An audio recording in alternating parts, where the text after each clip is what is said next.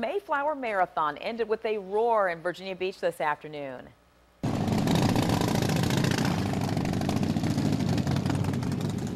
Motorcycle Enthusiast Club of Southampton Roads rode up to Pembroke Mall with food and money donations. The bikers wanted to make sure those who need food this Thanksgiving would get the basics to have a good meal with their families. No, it's something we thought of because we want to have a reason to get together and help the community.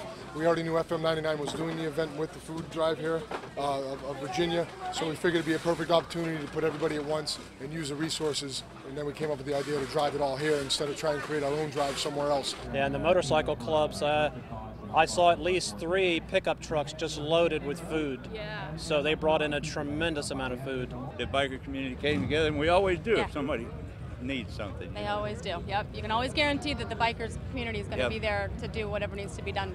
That's what we're here for. They're kind of a bad image sometimes, but it's not like that. Yeah. We try to help anybody we can. The 3-day food drive collected more than 480,000 meals for the Food Bank of Southeastern Virginia and Food Bank of the Virginia Peninsula. Holiday